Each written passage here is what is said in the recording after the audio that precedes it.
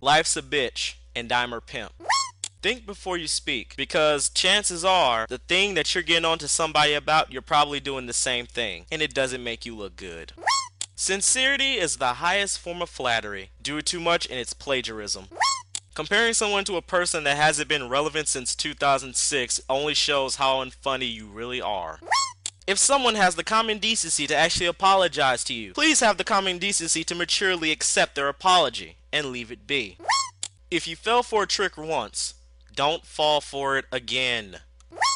There's a difference between giving someone a compliment and just saying something plainly creepy to that person. Never put yourself in a situation if you don't know the full story. It won't end well. Trust me. That totally wasn't obvious.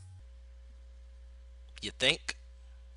Yeah, it pretty much was. Oh well, wink me to the next part. Okay. That was my video. I hope it was sufficed. This is Louden Styles, and you just got advice. And that was Louden with the advice of the day.